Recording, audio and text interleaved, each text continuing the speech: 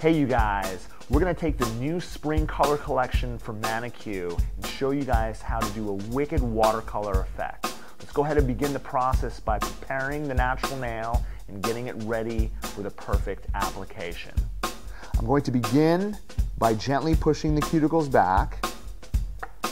I'm going to use my 240 sponge file combo and use only the sponge side to remove the shine thoroughly from the natural nail. Once we remove shine from the natural nail, we're going to take swipe and we're going to remove the oils and contaminants from the surface of the natural nail.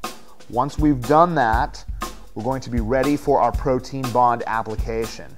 Remember, when you are applying protein bond, apply it to the very edge of the tip. Do not coat the whole entire free edge with protein bond. It's going to make it harder to remove the product during soak off. You want to only get the very edge of the nail. Once we've done that, we are ready for our application.